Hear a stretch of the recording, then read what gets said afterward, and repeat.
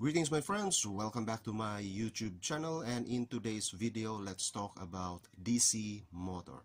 In front of you, the model of this DC motor guys is 6AN. This one is built 1975 but this one 1972. So the problem of this one guys is the armature. The armature here is this one. This is set. The commutator has no contact, no more copper here on the center. It is very thin, and on the center part the copper there disappeared because of the friction from the brush going to the positive and negative, going to the supply. So what I'm trying to do here guys is to replace this one with another set of this.